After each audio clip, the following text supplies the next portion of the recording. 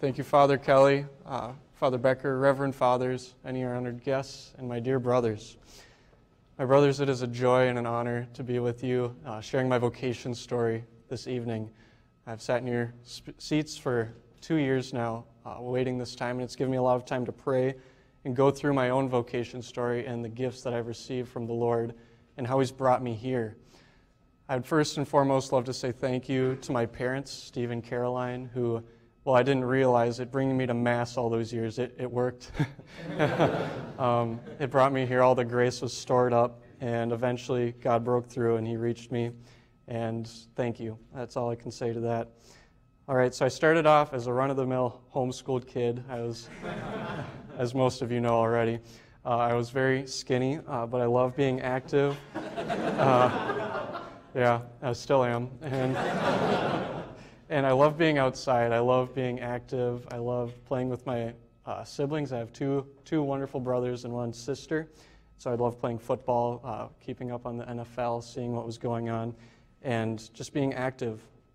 My first memory I really have of encountering God was with my picture Bible when I was in about 5th grade. And I was reading through it because it was cartoons. I love that. I love comic books. I love superheroes. And so one of the most heroic scenes I've ever read in the Bible was this passage from Isaiah chapter 6, verse 8, where Isaiah is there and the angels and God are asking, "Whom shall we send? Who will go for us?" And Isaiah simply replies, "Here I am, send me." And I remember stopping there and thinking, "Oh, that's cool." And unfortunately, I didn't know ARRR yet, so I couldn't really go into that any further. Thank you, Father Kelly, for that. You first-year guys, you'll get that in your second year. And so that was the first connection I really felt with God, and I just kind of shrugged it off. And, I probably went and I played tennis or football or something. Through the rest of my middle school and grade school, I really carried a cross with my juvenile arthritis, and it was something I struggled with. And it was this pain that I had in my hands and my wrists and my knees and my ankles. And it kept me from doing a lot of the things that I loved. Tennis, I loved, being outside playing football. Kept me from doing those things. And I felt abandoned by God in that. I felt abandoned by the Father. And it made me really embittered towards God until I went on a retreat my freshman year of high school. So like I said, my parents kind of forced me to be involved in religion. Now I'm thankful for that. They made me go through the confirmation program at the Church of St. Paul's, and on that retreat, so this was 2 weeks before receiving the gift of confirmation, and on that retreat I was really excited. I was like, something's going to happen, I'm not really sure what, and on that retreat, the Lord gave me first and foremost the gift of faith, the gift to finally acknowledge who He is and how much He loves me. He did this as I've prayed through this with Scripture and with the Psalms here at SJV. Psalm 27, "Of you my heart has spoken, seek His face," that was revealed to me. "And this is eternal life, to know you, the one true God, and Jesus Christ whom you have sent." John 17, verse 3. But the most important thing I took from that time in adoration, that time in silence, was that Jesus Christ was everything I'd ever wanted. And I realized how unhappy I was in pursuing my lustful passions, in trying to be the greatest tennis player possible, in trying to do things for me, and always going for me. And so I gave up. I surrendered, I gave my life to Jesus, and it was good. And so I started to get more involved at the Church of St. Paul's, and from that moment on, I really felt that call to be a saint. I'd never really felt that before, but now it was there, and I wanted to be a saint, and I figured, well, I'll be like Jason Everett, and I'll have a bunch of kids and be married and be that kind of saint. Little did I know what God had in store for me. So when I was 16, I went on a mission trip. It was called Catholic, I can't remember the name of it now. It's the most important retreat, most important mission trip I took in high school, but Catholic Youth Camp, that's what it was called. And so I go on this, and there's something I noticed, something that was different about that mission trip. There was this priest there, and his name was Father Roger. He's my priest hero. He's a priest of Bismarck, North Dakota, so good job, Bismarck, guys. And there was just something beautiful about this priest, the way he held Jesus Christ in his hands in the Eucharist, the way he looked at him, like it was the entire world in front of him, and it was. And I watched him kind of creepily. I watched his priesthood. I watched the way he loved these children that were there, and I received something from that, and that was the desire for priesthood. And on that mission trip, so there was a really cute girl, and as most vocation stories share, one of those cute girls, right? And so I'm flirting back and forth with this girl, and I remember we were playing with these kids on this mission trip, and it was evening, the sun was setting, it was picturesque, it was beautiful. And she looks at me and she says, "Oh, Timmy, you'd be such a great dad."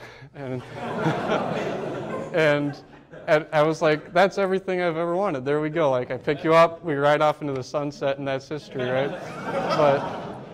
But in that, I realized that I wanted something different, and there was a different desire on my heart.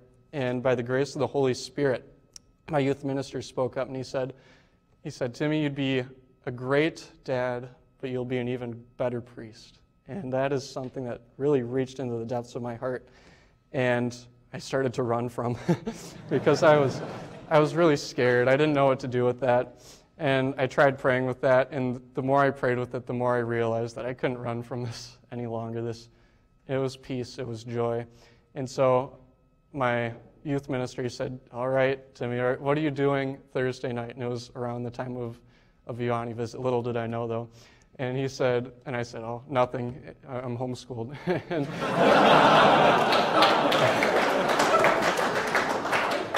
yeah, it wasn't the youth ministry night at our church, so I had nothing going on. He said, "Come to seminary, come check it out." And I said, "That's weird, but okay." And so I go, and I come on a Vianney visit, and I experience the joy of Christ, the joy of brotherhood. I see these men, and I see how they live day to day, always focused on Jesus Christ in that tabernacle. And that was something that never left me, something that stayed with me through high school. And so I stopped running. I started going back to adoration again, started praying with the priesthood. And then, my senior year, I started filling out the application. I really struggled my senior year. A lot of my friends left me for the party life, and I didn't really understand that. But even in the midst of that, my friends abandoning me, leaving me, Jesus never did. I always got to run back to him in an adoration chapel, and he was the eternal light, the life that was in me, that kept me going. And so I continued on the application, and I took forever on it. It took forever. But by the grace of God, I finished it. It wasn't very easy. I didn't get accepted to St. Thomas at first, so I had to reapply. But by the grace of God, I was accepted, and everything worked out to come to SJV. And I gave up a lot to come to SJV. Of course, there was that beautiful woman I had to give up. There was the option to go to Benedictine College to study. But this was where God wanted me to go. And even though I was really nervous when I first showed up here, I knew that this was where God wanted me to be. So imagine little Timmy, and he's out in the SJV parking lot, and I'm with my parents, and I'm getting ready to move in, and Father Gitter comes out. He says, "Hi, I'm Father Gitter." And I say, "Hi, I'm Father Tim." And which was, I just corrected myself, and he was like, give us some time to work first, Tim.